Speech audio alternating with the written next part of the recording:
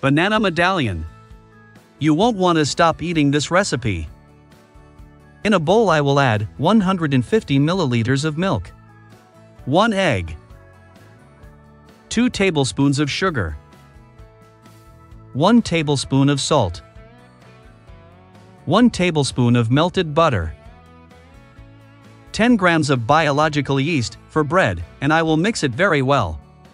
Before I forget, tell me in the comments which city you watch US in so I can send you a special hug. Finally, I will add 300 grams of wheat flour, little by little. And I will move very well. And today's special hug goes to Angelica Herrera, from Argentina. I'm glad you're enjoying our recipes. When we cannot continue mixing with the spoon, it's time to mix with your hands. And I will blend it until smooth and incorporated. And our dough looks like this. I am going to transfer to a table with a little wheat flour. And I'm going to roll out the dough. And then I will cut it into strips. I will take one of these strips and I will wrap it to a banana.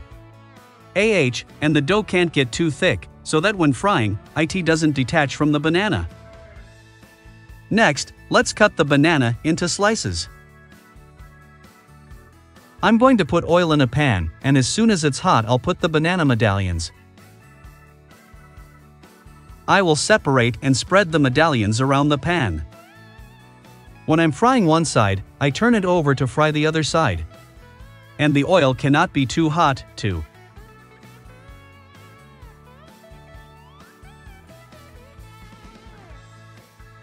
That dough doesn't fry faster than bananas. Now I am going to remove the medallions and let them drain.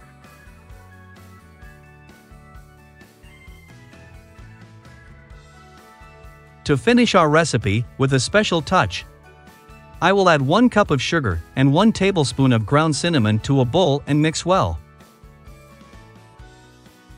I will pass the medallions through this mix.